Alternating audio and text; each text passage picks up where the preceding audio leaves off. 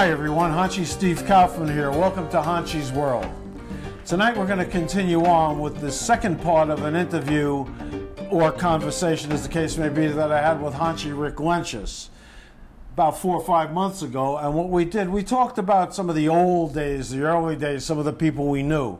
Tonight we're going to change the view of what we're going to talk about by talking about the actual development of karate. We didn't call it martial arts way back when. We called it straight ahead karate. You did karate, you did judo, jiu-jitsu, whatever else was laying around at the time. And it became martial arts, I would imagine, around like in the 70s, the early 70s, middle 70s, something like that. But we didn't call it that. We called it karate. One of the things that is of interest to you, and it should be, is the fact that we, essentially, with a handful of others, are the pioneers of karate and, if you will, martial arts on the East Coast and in the New York area since the early 60s. Early 60s, starting in 60. Well, no, we started in the early 50s, but we started going to work in around, I guess, 1960, 1961. You know, when we both came back from Okinawa, Japan, as the case may be. Eddie Gross, no longer with us, came back from Korea. And we predated just about everybody. Yeah, I'll jump in here for a second. Well, that's... There was no, it wasn't called karate, as you said. They used to call it carrot chops or karachi. And they put it as a form of judo. It was a judo chop. Okay, a judo chop, yeah. And that's right. They never heard of karate when we first started. Well, there were a couple of guys that had started to promote it, you know. Over in the West Coast, Oshima. Yeah, okay, and then you had all these other guys out there. Alan Steen, Joe Corley, Chuck Norris. Yeah. But he wasn't even around when we were there. No, not at all. We were watching something before that you brought over and you surprised me. It was an interview that had been done about me or with me by Greg Allen, who is one of the world's foremost honest masters. Right. And we were watching that, and I was looking at it. And it was in 1981.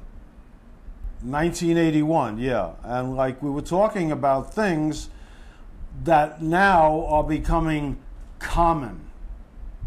Like, you know, the Zen application of the mind, the application of the mind to Zen and the martial arts, things like that, which really were unheard of until we started talking about it, myself primarily.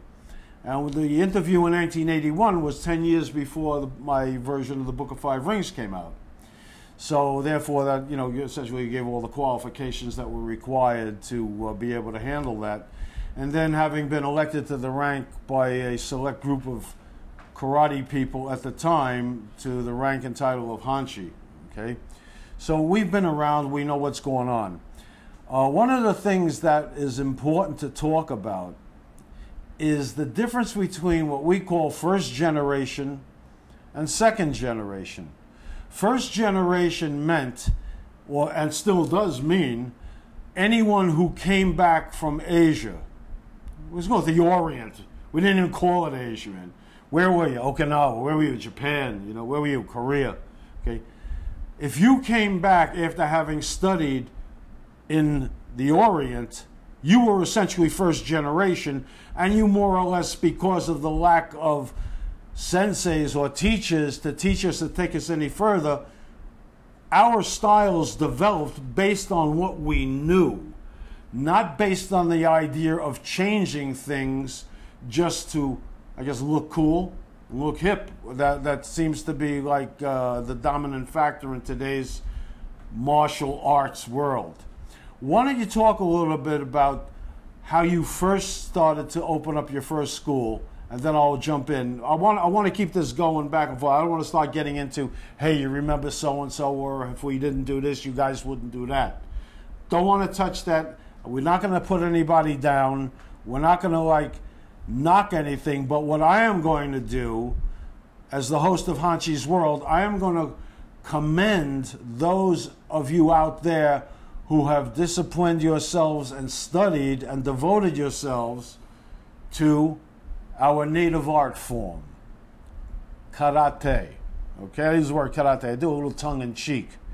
But we're not here to, like, impress anything. We're here to just tell you the way things worked. Tell us how your whole system and whole style came about. So, having said all that, what happened actually was I studied in Japan. I studied under Kenjiro Kawanabe, who is direct student at Waseda University of Gichen Funakoshi, the founder of Shotokan Shotokai. I'm actually Shotokai first, Shotokan second, when it became JKA. I was there when Funakoshi passed away. That was in 1957 in April. I actually went to his gravesite the last time I was in Japan. The point is, when I came to America, my first landing, I was a Marine, and I landed in, well, we were mustered out in San Diego, I guess it was. And there was a Hard to remember things, huh? Well, I'm old. At my age, I can't even take yes for an answer. But what had happened in San Diego, there was a young guy who was doing a show in a place called Muscle Beach. And it was just a little square ring he had. And this guy was really more or less like an actor. And I decided just to go over and take a look at it. Are we talking about Bruce Tegner? No, but I remember Bruce. You remember Bruce? Yeah, Yes, I remember okay. for 99 cents you could be a black belt. But the truth of the matter is, this guy was a showman, and he was okay.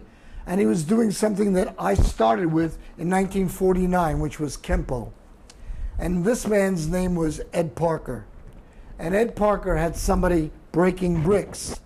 And he looked at me, because I was right at the edge of the ring, and he said, "Do you think you could do that?"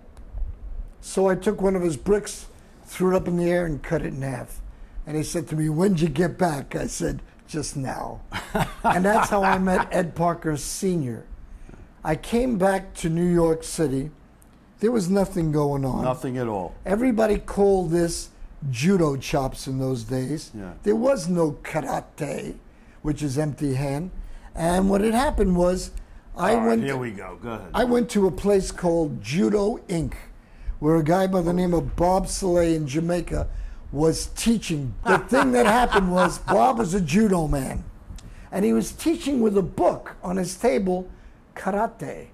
And he was teaching the first kata in a long line. The first kata is done like the letter H. It's called a heian kata. And I looked at him and I said, I don't really think that's the way it works. He says, "Really? How would you know?" I said, "I'll show it to you." And he hired me to teach karate there. I stayed there long enough to have a young kid by the name of Malachi Lee, 7-foot giant of a black man, studied with me, and I promoted him to green belt. At the same time, a young kid came in who I scared the hell out of, because, you know, we were a little bit enthusiastic about our art. And his name was Robert Kamen, and he wrote the movie The Karate Kid. The Karate Kid, the mean sensei, the Marine in the black uniform, is a takeoff, supposedly, what Robert said to me, of myself and Ed McGrath. He met Ed McGrath because as I was leaving Bob Soleil, Ed McGrath I interviewed, and he took my place at Judo Inc. I left, and then I was hired by a guy by the name of Jerome Mackey, who was a judo guy that used to play the piano and wear a top hat, a little That was the twins, straw the judo hat. twins. No, the judo twins were on... Madison Avenue. yeah, but before that they were on 23rd Street on the second floor, I believe. One was a mailman, Bernie, and I forgot his brother's name, but they're still around. And there was a couple of other judo guys, which was Sheena and Yanni Unesca. And while teaching there, John Slocum taught there, who had a school called Samurai in Flushing. Ansei taught there, and I taught there. And then what had happened is I started opening up my own dojos.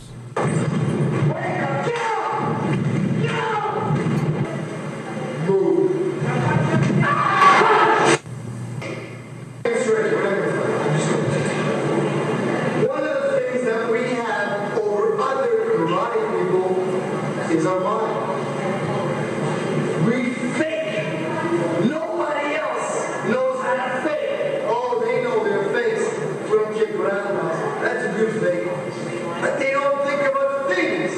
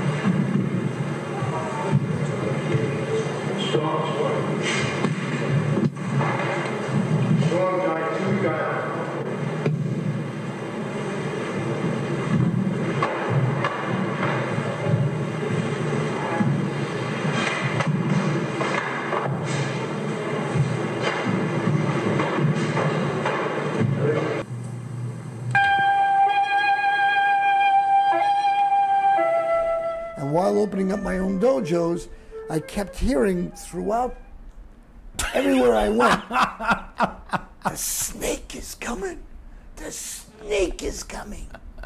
And I had no clue. God. I would go to Bay 2 in Brighton Beach, and I would be just getting off the beach, and someone would say, the snake was just here.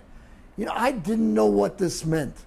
But sure enough, one day I'm teaching my students at 142 Neptune Avenue. Yeah, which was smaller than this living room. No, yeah, it was smaller than this living room, is right. Here, show a picture of this living room. No. So what happened is, the door flies open. Wham! Two guys walk in dressed in black, wearing black berets with dark sunglasses, and in walks this tall, thin guy looking like Robert Culp, like a movie actor. Who's Robert Culp, man? You look like from I Spy, and he had a black beret with a little white pom-pom on your top. Get out of here. And he says to me, had a cigarette then, and he goes like this. Say, man. Now I knew it was a snake. On. Say, you're overdoing it, man. Can I come? You're gonna have to cut a lot of this. Can I come and work out? Because he gets a little you guys? insane, you know. So now I knew who the snake was, and he came into my dojo, and he worked out with my people. And I must tell you, when he came in and with all the theatrics and everything else, I just couldn't wait to see him leave. But after he did a couple of moves, I was very impressed. I was truly impressed, and he was very fast. And up until that time, I didn't know anybody that was faster than me, and you will attest that I had very fast hands. And you always used to say, if you could put Maynard Minor's feet and your hands together, you might have a karate guy there. You were telling me that it would be good. Maynard Minor is a wonderful man, humble guy, and he was one of the few people still around. Yeah. And he's still around. He's got the same dojo on Saratoga Same Avenue place. or something. Yep, in Flatbush, I think it is. Yeah, all right, whatever. That's the beginning. The beginning, and I must tell everybody this because this is very important. We had only a few people, but the people we didn't have gloves or cups or, we did it for real. It was barehanded, and it was full contact, and we bled a lot, and we broke bones a lot. And sure enough, Ed Parker comes into Manhattan with his buddies, John Slocum, Peter Urban, a guy named Ray Berkeley from Jerry Mackey, and they got a meeting at a place called the Imperial Dojo. Imperial Dojo out in on Queens. 5th Avenue. No, it was on 5th Avenue and 14th Street, down from where Rico lives. Okay, down the street from Rico, yeah. Incredible place, an incredible place. And they decide they're going to have a tournament in Madison Square Garden. Now, ladies and gentlemen, and all you young Turks, that was the real Madison Square Garden before the one that you see today. It was the real Madison Square Garden. So they needed fighters, and they asked me to just come down to watch and see what was going on. Kojuru Karate, line up here. Peter Urban's people, 50 of them lined up. Shonjiru, line up here. Another half of the. Ishinru, Don Nagel's people, Gary Alexander and his whole crowd line up.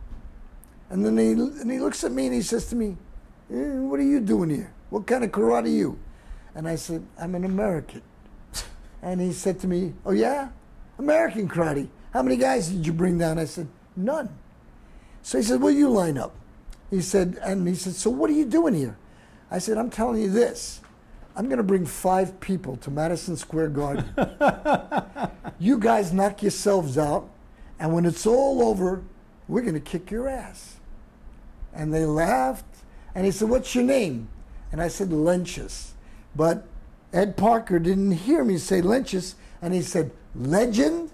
And I said, yeah, that's me, the Legend. Right. And Peter Urban said to me, don't you know that, no, don't you know, had high-pitched voice, that legends are dead.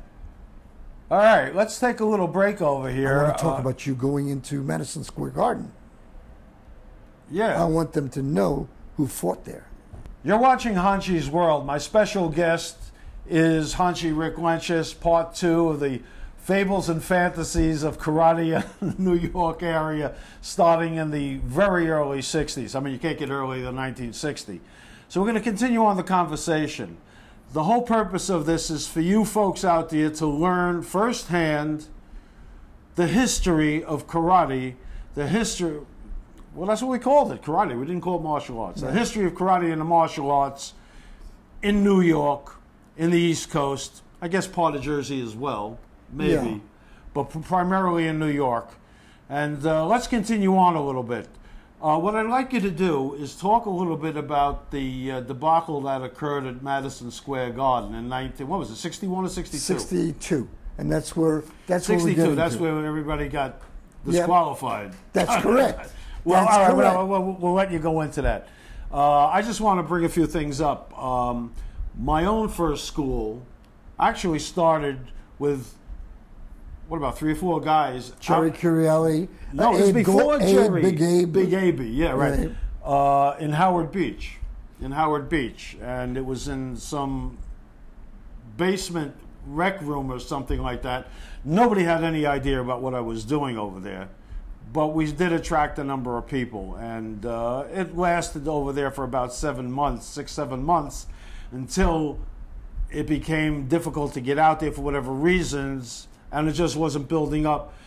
My second and primary first dojo was on Ocean Parkway and Avenue L in the basement, where we didn't have a Wing Chun dummy. We had a figure painted in black on the wall, and it says, well, the superhead said, you guys can't put up a makiwara. Boss, that would mean putting holes in the wall. So I said, well, can I paint the figure on the wall? He says, paint the figure on the wall. So instead of using a makiwara, we would just hit the cement wall. And we did this, and we got very, very good at it. Hanshi Lenchus was talking about picking up a brick and chopping it in half. I mean, this was just a common everyday occurrence. Absolutely. The one, I couldn't break a coconut. Go figure. I did. Yeah, well, yeah. But I want to jump in on you on No, I'm not because done. you could cut me out of this thing. That's right. I want to tell about your dojo, but I want to first finish up with Madison Square Garden. No, I'm leading up to go ahead. Madison Square It's Garden. your show. Go ahead, Doc. I'm only You a notice? guest. Go ahead. Thank you very much. You're good. We can get along with each other and kid each other like this because we've been in the trenches, so to speak, with each other. For sure. Okay? I mean, a lot of people say, well, have you ever done anything besides fight in the garden and teach a couple of dojos and be in a couple of tournaments? Yeah, I made my bread with my hands, working the picket lines for a couple of strike-breaking situations in Brooklyn. I worked on the street with Frank Ruiz. Yeah, You'll tell him who Frank Ruiz is. Great guy. This is all before any of this became popular. And we were desperate, and I want to use the word desperate, to find our identity with this. We said, what the hell what are we doing here, man? We go around breaking everybody's head. Everybody's breaking everybody else's head. Let's go back to 1960. What was it, November? 62, yep. November of 62 in Madison Square Garden, where there must have been about 200 or 300 karate people from all over the place in the area here. And at that point, I didn't want to represent myself as a school, so I fought under your flag, okay? He admitted it. And what happened was, with all these people, 50, 40, 60, 35, 80, who the hell knows how many guys from all these different schools, we stood there, all 6 of us. What had happened is I said, I'm going to bring down people, whether it's 5 or 6. Okay. And I told them we'll be there. And we came. And they didn't expect it. They thought it was a joke. They really thought we were a joke. But we came. Johnny Mazzarano, Steve Kaufman, John Quavato, Louis Jerome Beal, Harvey Cohn, and John Hickey. John Hickey, yeah, right, man. We came there. I'm the one that took the videos of these guys that Steve didn't talk about on the Aaron Banks show. I had the videos. I took it. And you will see everything that really went down. But the most impressive thing you'll see, and I'm not knocking my other guys because They were wonderful. Harvey was Mr. Technique. These guys were and like aces Mazzarano up, man. was so powerful, and they were such class actions. Louis Jerome Beale. But we didn't play. We weren't playing. No, nobody played. But he got out there, and he lived the role, and whether he likes it or not, of the snake. He's tall, he was thin, he stood very long, and he used to wave this hand over his head all the time, like a snake with a rattler. Psst, okay? And then, from that position, he would, like he was going to spit in your face. But he didn't. He just went that noise. And the guys would go like this, and he'd kick him. He threw a side kick or something, and then that's when it started. But the winner was Gary Alexander. Yeah. And he deserved it. He was a great guy. Absolutely. We all broke away from our Japanese roots. And when you said we had nobody to teach us, we taught each other. We fought each other. We learned from each other, which we didn't have the egos like this. The only way to gain rank in those days was you go to another guy's school, you sit there, and he said would you like to join my school? And we said, no, we'd like to play with you. We'd like to fight and see where we are. And we learned. We didn't just do our style. Hey, dudes. And every style. That's why, for example, when I talk about in the Book of Five Rings, it has nothing to do with style. It has to do with the heart of the warrior. Correct. Okay? Correct. And that's as simple as that. And that's what I'm talking about, the spirit of the thing itself. That's okay? correct. That is in you as you through you. Okay, we're going to cut it here. This is not the end. We're going to do we got to do at least about 2 or 3 more shows to get this whole thing up to date. I want you to know what his dojo was like. It's truly important. I want you to know what my dojo was like back in 1961. It was honest to God. If you walked into his dojo or mine, and we were always in the basement. I was in the basement of Newkirk Avenue, if you remember, East 16th. We had incense burning, and it was dark. And when we went in there, you forgot about the outside. And you could hear, when you were alone, the key eyes and the sweat. And you could feel the spirit. And smell it, man. And smell it in the walls. He always goes like this. And that kitten always lives. And you being so tight, you become a stick. So your punches, although you think you're strong, you're push punches and smash it. So if you're gonna hold a fist, but hold it loose, so that when you do throw your punch, it will come faster, and then when you strike, then tight. One last second, tight, and then loose again. Loosen up.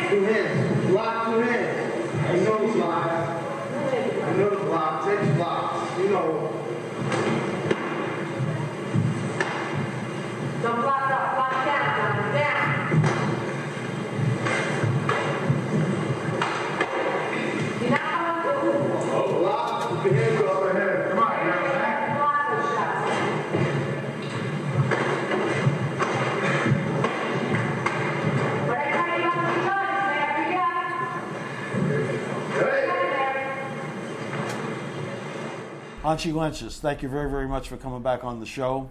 Okay. Thanks for having me. Before you're back for the third time, we're going to show the interview that Greg Allen did with me in 1981. If you get a hold of some of the older guys and listen to them and work out with them, God forbid you learn something and you'll become something. You get a bar mitzvah. Hanshi Lenchus, Yes, thank sir. you very much for being on the show. Thank you for having me here.